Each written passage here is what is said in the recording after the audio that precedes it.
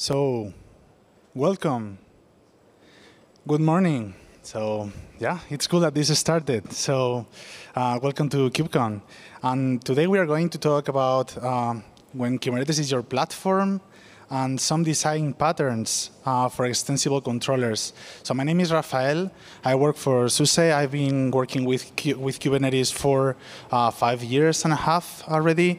And yeah, I have contributed a little to kubeadmin, for example. And with me is Fabrizio. Hello, everyone. I am Fabrizio Pandini. I'm staff engineer at VMware, tech lead in C cluster lifecycle, and I also work in the Cluster API project. So, before starting today, let's take a look at the problem that we are trying to solve. So, today, more and more people are developing Kubernetes extension. Developing a controller is becoming a mainstream practice to solve a problem in a cloud-native way. You can use a tool like KubeBuilder, Operator SDK to create a Kubernetes controller in a few minutes. And the idea is that the controller can watch a custom resource and basically reconcile the state of your system to the desired state that you define in the spec. This is great. We all know this pattern. But what happened when your business problems became complex? Basically, you get to a line that every developer must cross, where your controller alone is not enough to solve the problem. So today's presentation is about sharing some pattern, some lesson learned about how to cross this line. Before starting, I will just to point out that what we are showing today is based on experience. It's based on experience of Rafael working on projects like Kubewarden. It's based on experience that we learned in Cluster API. And there are also some ideas on how we can improve this in the future.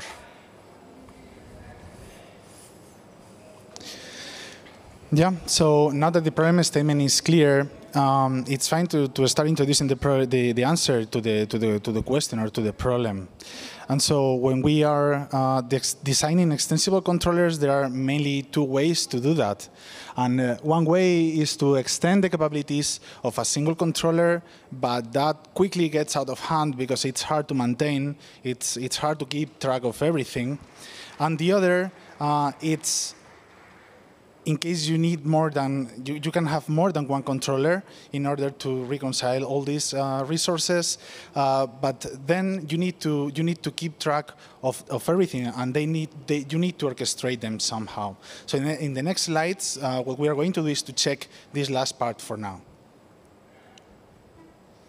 So before starting, let's clarify some terms, because there are some loaded terms in this thing. And so, for example, the controller, what we refer as a controller in this talk and in general, is just a single reconcile loop of a resource. So what we are doing is just going through a resource and reconciling the expected state with the real state of the resource. Then a manager or an operator is a set of controllers. So you can think of it as the kube controller manager, for example. A custom resource is an instance of a custom resource definition. And then we have the owner's in concept, which is a controller owns a resource, and is this controller the responsible for driving the observed state of a resource to the desired state of this resource. And then the act of watching is being interested in something happening in the cluster, so we need to act because of that, in order to drive our resource to the desired state of what we observed in the world. Okay, so finally it's time to start talking about design pattern. And for warming up, let's start to focus on a first family of design pattern. And what we are focusing on is how to orchestrate many controllers. It could seem counterintuitive, starting from many controllers. But in reality, we have this kind of pattern in Kubernetes since the beginning. So we start from this set of patterns because we hope that they are familiar to the audience, and this will basically help to build up for the rest of the presentation. More specifically, we are going to look at 3 patterns today.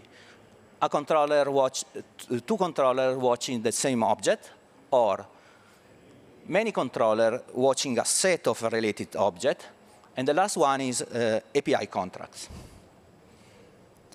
Yeah. So let's start talking about what's in controllers what's in the same object. So the idea is pretty simple. We have one controller that is responsible, that owns a custom resource and is responsible for driving this resource. In this case, for example, if you think about Cluster API, we could say that the machine controller owns the machine custom resource. So just as a reminder, I'm going to repeat that again. The idea is that you have the external world, that is this machine, real machine somewhere at some cloud, for example. And what I'm going to do here is to drive what I observe on the world to the desired state of this resource. So this is what means zoning. And so say that we want to extend this controller, and we don't want to introduce more logic into it. So one straightforward way would be that we have yet another controller. In this case, for example, we want to create backups. So we have the volumes backup controller, and this is going to do backups from time to time when we want it to do. But for example, we are going to delete a machine right now, and we want to make a backup right before this machine is really deleted. So what we can do, for example, instead of putting that logic into the machine controller, which will make it harder to maintain, harder to understand, we have just a volumes backup controller that is just doing the backup. And what it's going to do is something is going to add a finalizer to our resource, and this volumes backup controller, for example, is going to watch for this object, and when it finds a delete on timestamp on it, it's going to do all the triggering of the backup, and then when it's done, it will remove the finalizer, and so Kubernetes will garbage collect the resource. So in the end, the machine custom resource will get garbage collected when we have the final backup of the machine before even it's completely gone.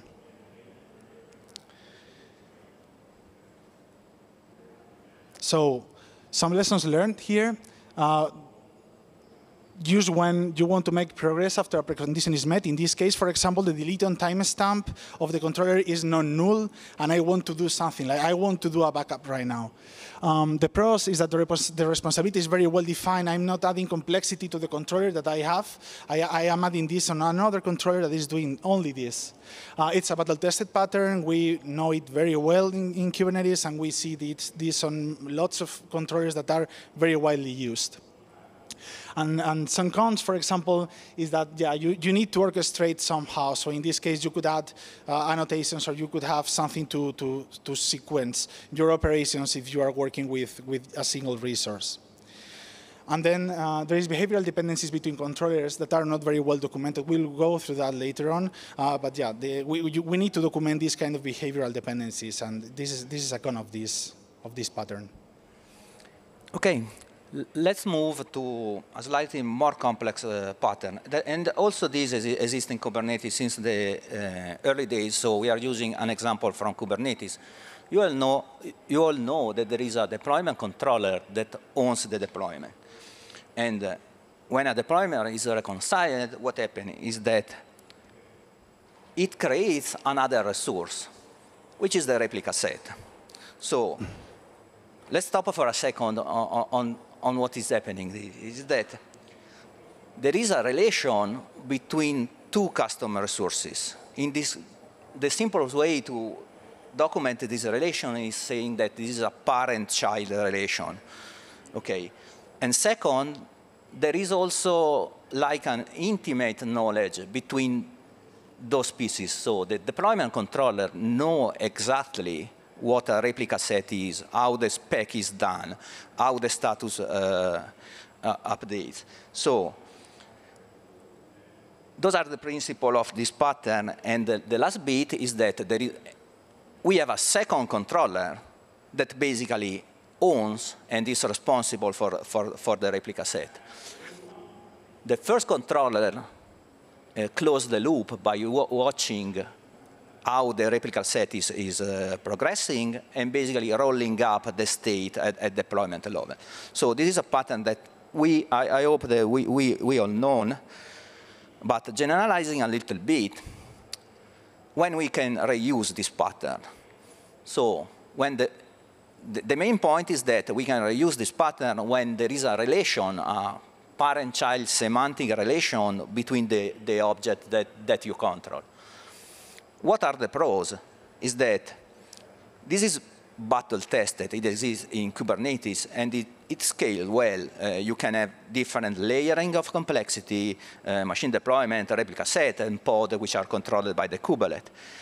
Also, we all know very well that it could become pretty sophisticated. You can add history of change, rollbacks, deployment strategy. So it is a pretty powerful pattern.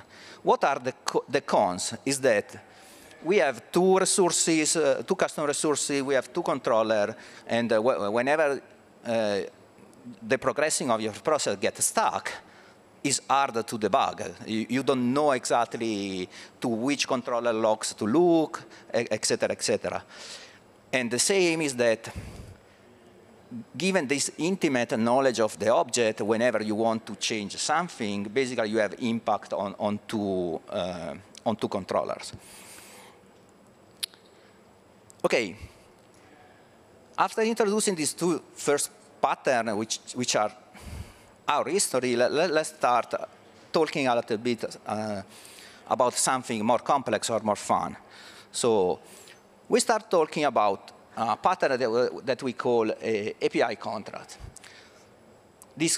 We are using an example for Cluster API. So we have a machine controller that basically owns the machine.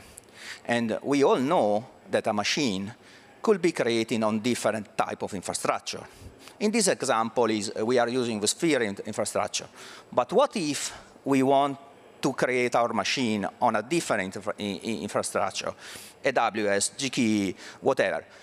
We don't want to rewrite a different machine controller. We want to use the same. And what is the key to make this possible? The key to make this possible is basically to identify a small set of fields that are common to all the machine infrastructure implementation. For making this simple, but it is pretty realistic, we assume that all the machine at the end has to have a field that is called machine infrastructure ready, that basically feed back to the machine controller the only information that it cares about. My machine is ready. Okay. This field basically is our API contract. And by using this API contract, what we can do? We can create a controller that owns the machine implementation. But given that the dependencies between this layer down and the layer up is a well-known field, basically the lower level is swappable. And this is pretty powerful. In Cluster API, we are using these extensively. So lesson learned using this path.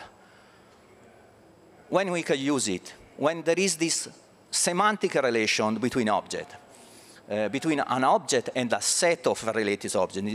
The key word in this case is set. And the example was machine and all the machine infrastructure implementation. Okay. Second, and for most important part, is that we can use this pattern when there is it is possible to identify a set of common API fields between all the machine implementation. This makes the pattern generic. In the example, we discussed about status infrastructure ready. The pro, it allows swappable implementation. It is powerful. In Cluster API, we have, I don't know, more than 30 implementation of machine infrastructure. So it works well. We use it extensively. What are the cons? Is that in order to agree to this contract, is something that requires discussion among all the stakeholders. So it requires a certain degree of communication, and I thank the Cluster API community to make this possible. Another downside, once the contract is defined, most probably over time you have to evolve it. And this, again, requires coordination, et cetera, et cetera. And the last bit of information is that given that you cannot basically, when you implement your machine controller, you don't know the concrete implementation of the machine infrastructure.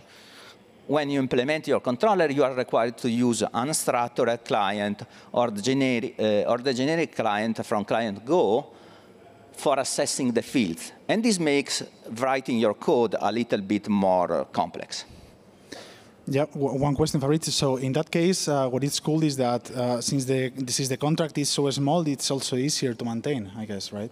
Yeah, if I can give a recommendation is that one tip to make this pattern sustainable is that when you define your contract, so the common surface of API between all the implementation, you have to keep as small as possible. This makes easier to manage and evolve over time.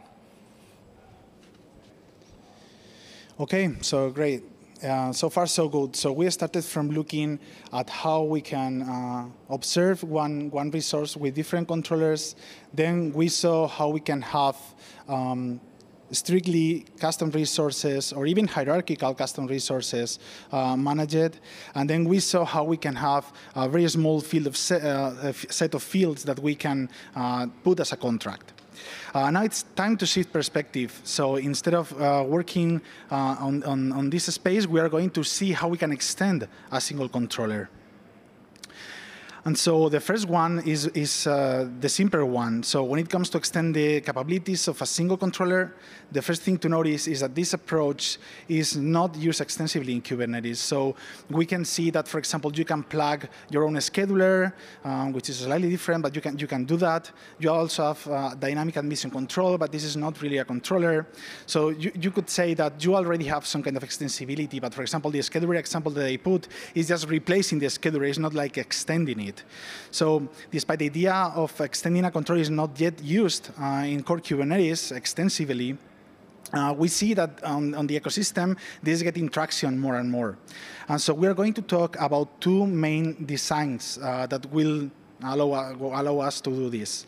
So one of it is in-process extensions, and the other is out-of-process extensions.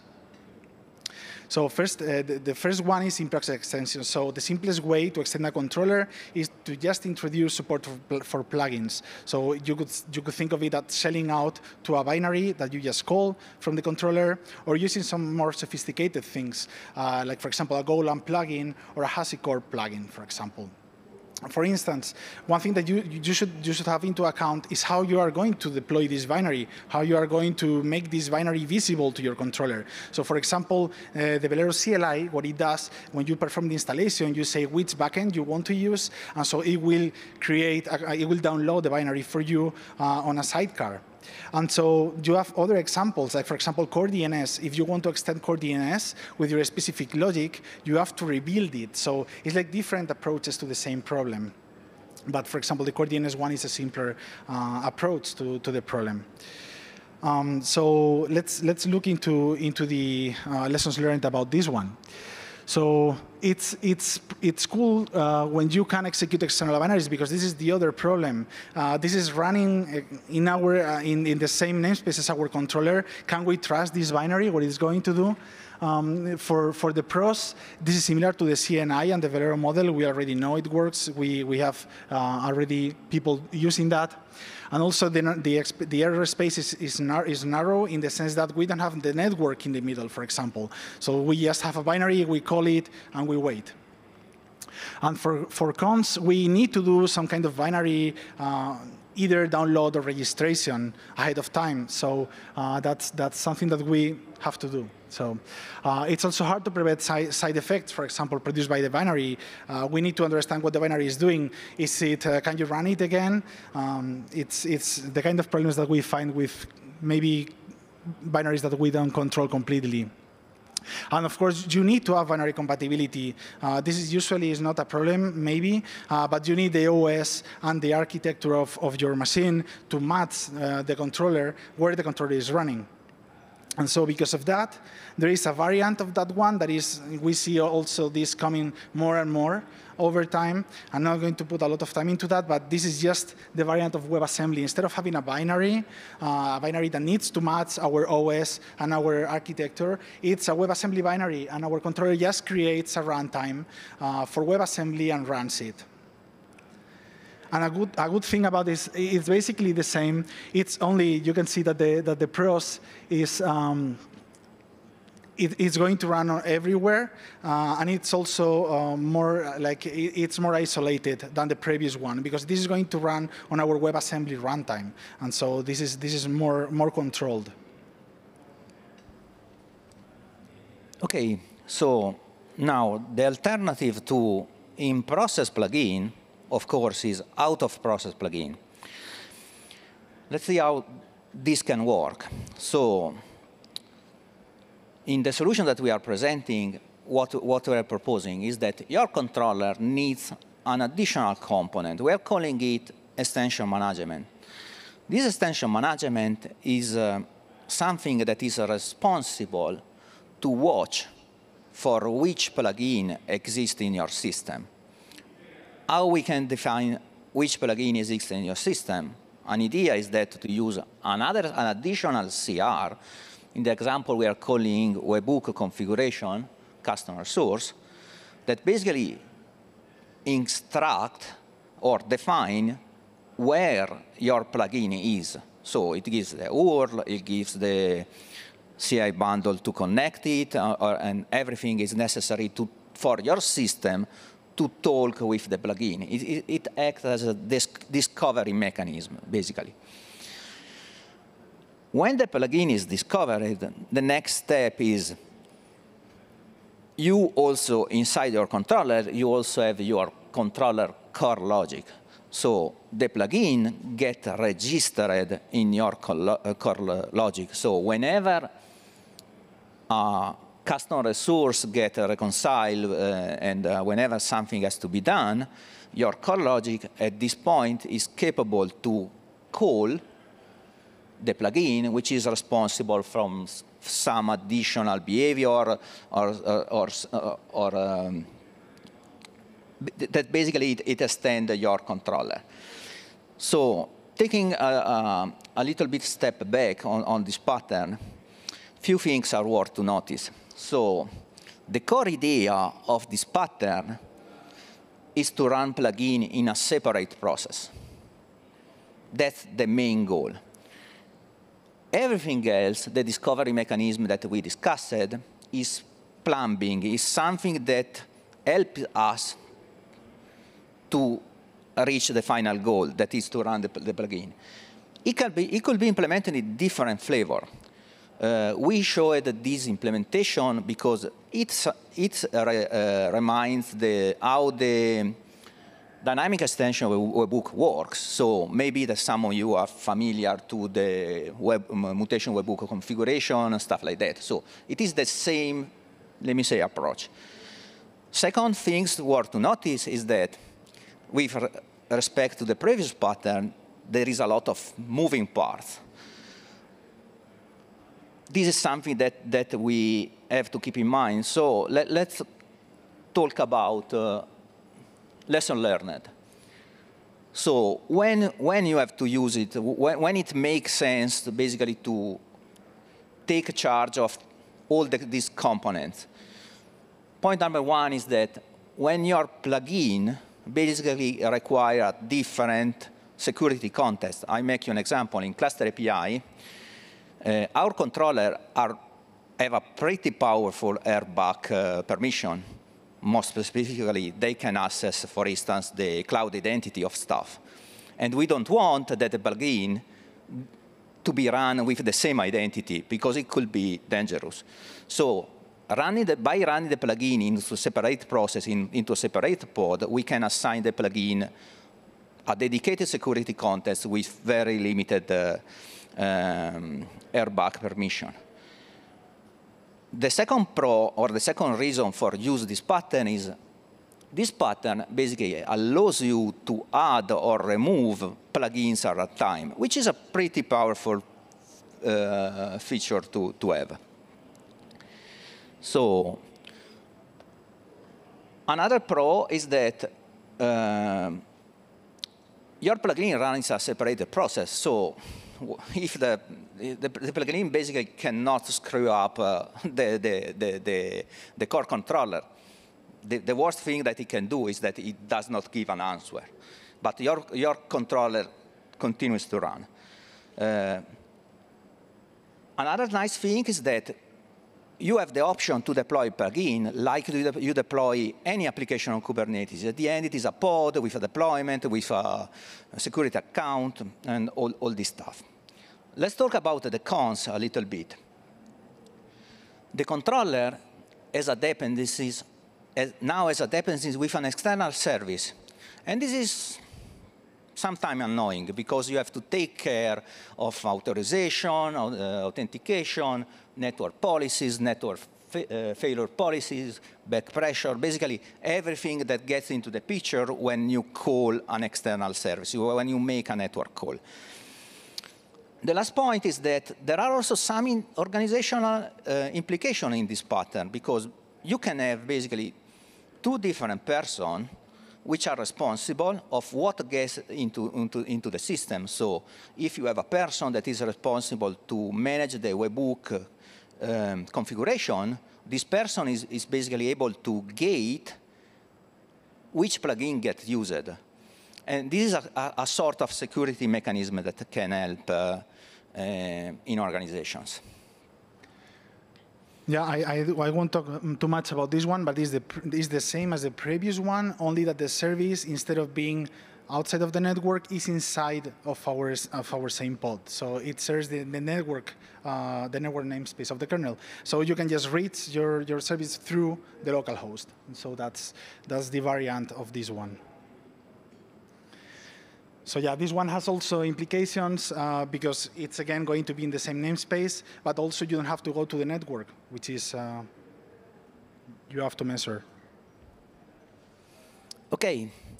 We are nearly at the end of this presentation about extensible design pattern. And there is one, and for maybe the most important question that we still have to answer. What is next in this journey? What is next in extensible controller? So before trying to answer to the question, I think that there are 2 points that we should recognize. First is that everyone in this room have a common goal to use Kubernetes to solve complex, which are more and more complex, more challenging use cases. The second thing that we have to recognize is that this is a hard problem. It's something that we cannot solve alone. It's something that we have to solve as a community. Yeah, so with this in mind, there is a set of problems to yet solve. There is a lot. This list is very long. But for example, the first question is how to document behavioral dependencies. So we know how to document APIs. We have API documentation, but how we document behavioral dependencies, like this controller is going to be that, and then this one is going to pause until this happens, this kind of thing. Textual, it's not so good, right? So how we do that? How to make it easier to debug when a resource is not progressing? Why this resource is still on pending? What is going on? We have ways to do that, and SIG instrumentation is working on that, is providing us really good tools to do that, but still this is an open question. And also how to define contracts for extensibility points, how we are going to do that, how we are going to also document that. So we have a lot of questions. So the next point is how, as a community, we can react to this. So do we need some framework? In Cluster API, we are developing, we have a proposal, and we are merging some code with something related that we call runtime SDK, which is, at the end, it is a small framework that is designed to help you to manage out-of-process extension. Can we generalize this as a community? Can we make it reusable across projects so everyone don't have to reinvent the wheel? Same applies to decisions like binary versus WebAssembly. If, as a community, we can agree on which one of the two we prefer, basically, we can start working together to a set of library that will make the life of the next person implementing a controller much easier. And finally, we can have also the same approach to problem like, how do we package our plugin? How do we distribute them? Do we have to reinvent something, or we can rely on standard like OCI or something else that exists today? So, in conclusion, extensible controller is a very interesting topic. And despite the work that we did in some projects, we agree that there is still much to explore in this space. And the only way that we know is by try and even sometimes failing. So it is a challenge, but also an opportunity. So let's work together to improve the art of developing extensible controllers. Thank you, everyone.